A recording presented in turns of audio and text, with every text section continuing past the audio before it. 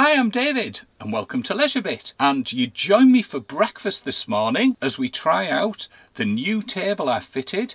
And this is a rotating table. It's fitted on a Lagun style bracket which is mounted to the back door. Find out why I've done it that way and what benefits it brings. But before then, I'm going to have some breakfast. Let's get cracking.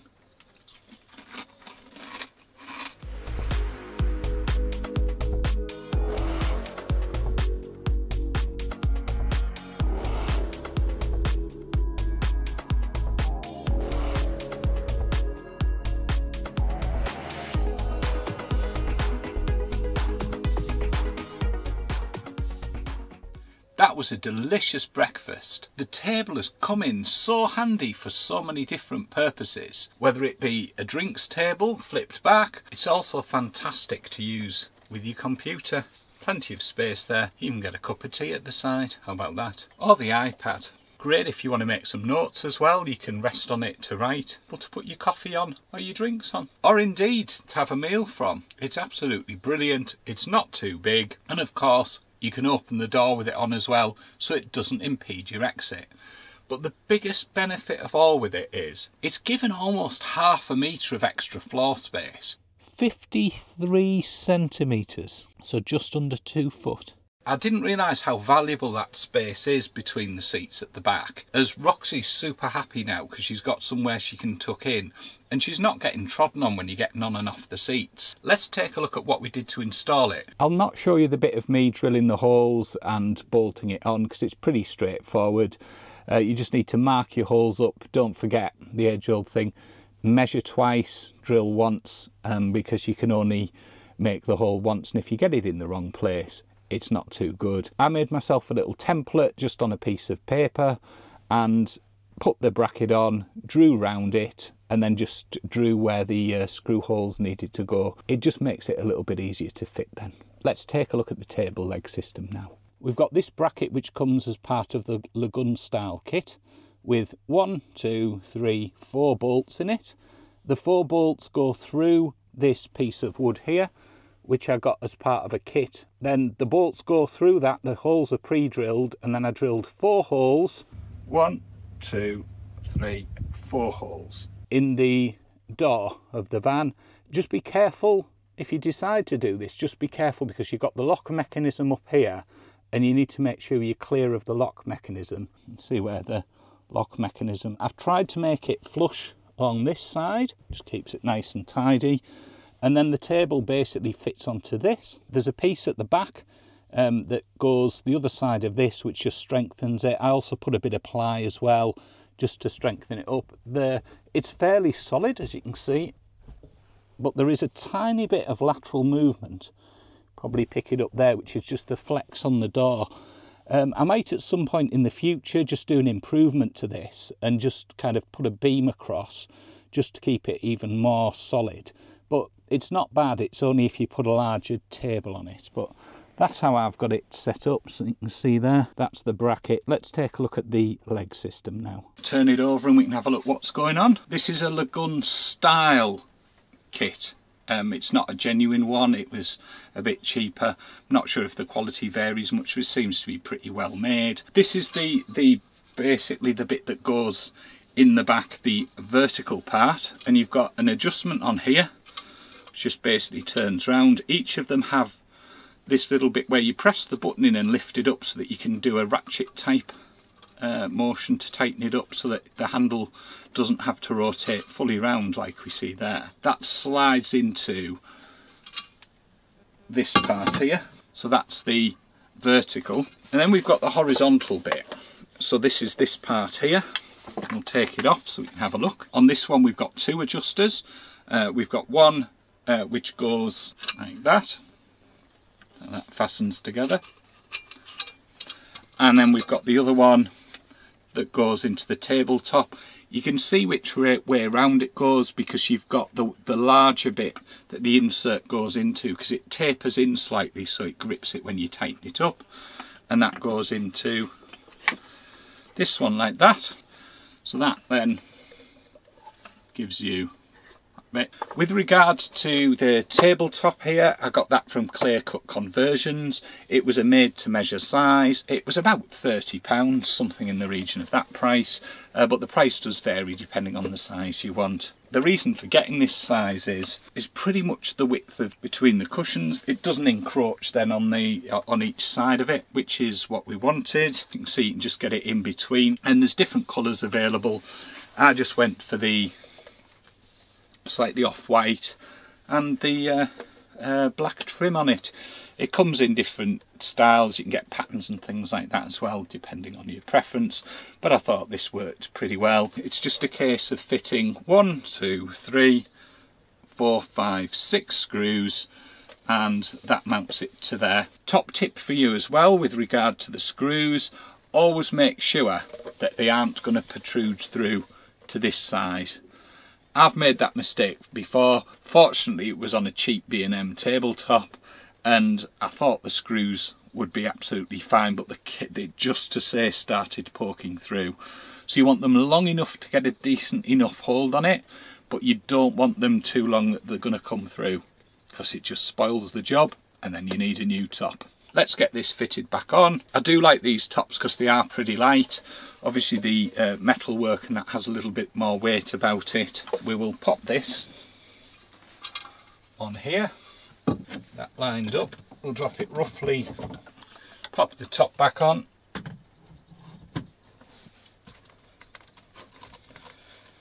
That down there, and then we just want to get the height about right, so I'm just going to lower it very slightly. About there, and then we can just tighten it up, and we just tighten up underneath. There's adjustment here, there's adjustment here, and there's adjustment here. You've got movement there, and then you've got movement on there, and you can also adjust the height by adjusting this one, and that will lift up and down there. And then we can flip it that way, adjust it that way, and flip it round like that. It'll move over that way, we'll come over here, you can really tuck in under it, and we can flip it around, put it into night mode so we can use it as a drink stand, and just tighten things up as required just to make sure it doesn't move around. That's the tabletop there, that's it fitted, and very handy indeed it is. One of the key things of course is we can open the doors, and if we open the door with the table attached, what it basically does, it'll just come out like that. Now that's also really handy as a table in the summer for outside, so you can drop it down a little bit, use it as an outside table for putting things on. It's a multi-purpose, and it doesn't impede your exit if you need to get out. It's got completely clear now. You could even use it for serving out the back. How about that? Anyway, it's raining, I'm going to shut the door. So there we have it. That's the table that turns, and all in all it cost just over £100, which I think is very reasonable. And the biggest advantage it's given is so much more floor space, and it's given Roxy a little kennel underneath. Well, it's not really a kennel, is it, but it's her little safe place underneath the table here. Nothing wrong at all with the setup we previously had with the tripod. Let's go through the advantages and the disadvantages I've found from fitting this. Let's start with the advantages. First one is, it's freed up a heck of a lot of floor space. It's nearly half a metre of floor space gets freed up, and it's surprising what a difference that makes. It's also helped us as well to work out how important that floor space is, because everything now is kind of pushed back towards the back of the van. So whether Roxy's in and she can tuck under here and she loves it, it's her little safe place, or whether it's we've got the e-bike in because we want to store it inside because we might be going somewhere we don't want to leave it out on the back. That'll go here as well, and it'll push right back against the door, whereas previously with the table in, it was bringing it quite a way forward. And if you want to stop for a cuppa en route or something like that, it was a bit of a pain, whereas now it'll fit underneath this table, which is brilliant. The second advantage is the manoeuvrability of the table. You can move it around and put it wherever you want to, so it's comfortable to either eat, relax, or potentially even do a bit of work. You can get it so it's in a nice comfortable position. And if you're out on the road, you can adjust it so you really capture the view. So you can set your angle, so you can sit this way, you can sit looking down towards the van, you can sit any which way you like. With some of the bigger tabletops in, you get even more movement, but we'll come on to that in a moment. And the third advantage of it is it doesn't block the walkway, so it keeps it nice and clear. There's a fourth advantage, but this is more from a safety perspective. It's actually fixed to the back door, whereas the tripod wasn't actually fixed to anything. So if you had to brake really, really hard, or heaven forbid you ended up rolling the van, that's going to go all over the place. Whereas this is actually fixed to the back door, so it should stay relatively in situ. I appreciate it's probably not the biggest worry what the table's doing in a situation like that, and fingers crossed it doesn't happen to us or any of you guys. But it is properly secured. It's not going to come off, providing you've tightened it up all right. Now the disadvantages. So there's not many disadvantages, but one of them is, and it's worth calling out, is because it's fitted to the door and fitted to that metal on the side, there is a little bit of flex in it, as you can probably see there, and that actual flex is coming from the door. There's a little bit of lateral movement. Now with a tabletop of this size, it's absolutely fine, but if you put a big tabletop like this one on, the lateral movement, you'll probably see, I'll bring the physics into it now, the further we go out, the more lateral movement you will get. If you put a much bigger tabletop on, you're going to get more lateral movement. Now it's something I thought about actually putting some braces on in the back door just to try and remove that a little bit, so we'll maybe come on to that and do it as a bit of an enhancement in the future. But for now, this is absolutely fine, but don't expect to be able to hang a huge table off and just bolting it to the side of the door, because there is some flex in the metal of the door. The other thing you probably don't want to do as well, there's a limit on the weight the doors will take, so you probably don't want to be going mad. This is fine for putting your coffee, your tea, or any other beverage you fancy on, and it's absolutely fine for, you know, working on your laptop, having your lunch from, or whatever else. It's not something you'd want to sit on, clearly not designed to take, certainly not my weight anyway. There's a second disadvantage. When you open the flap underneath the seat here to get access to the under seat, it actually does catch on the bracket.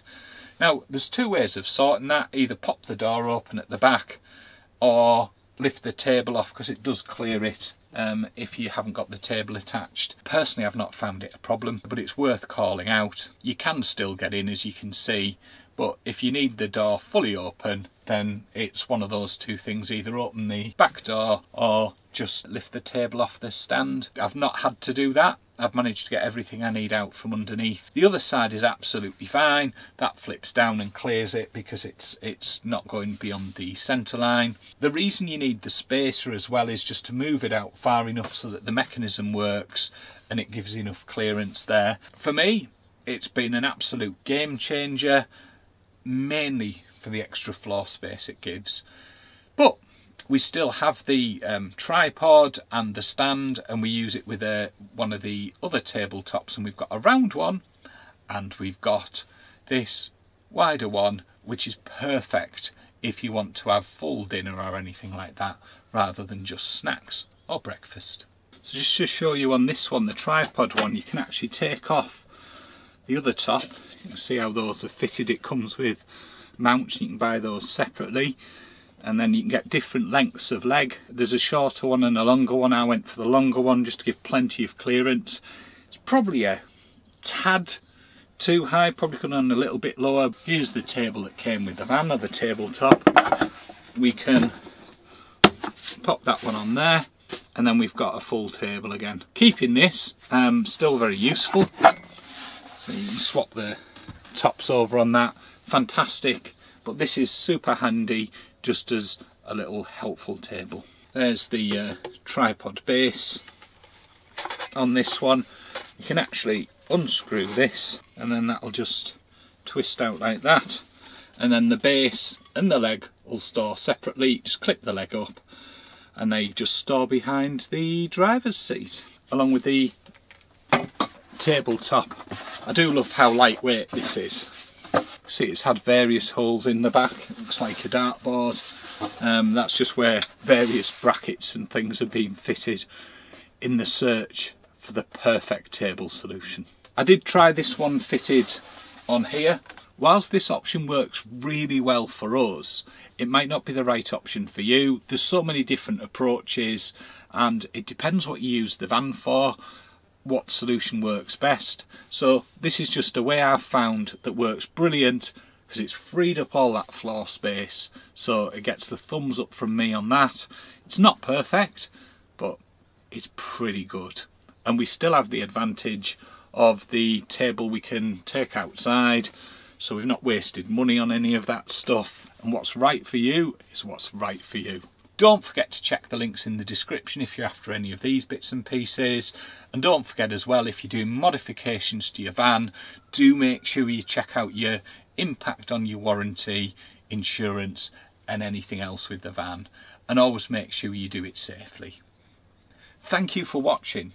Hope you found this useful, and I'll catch you for the next bit. Bye!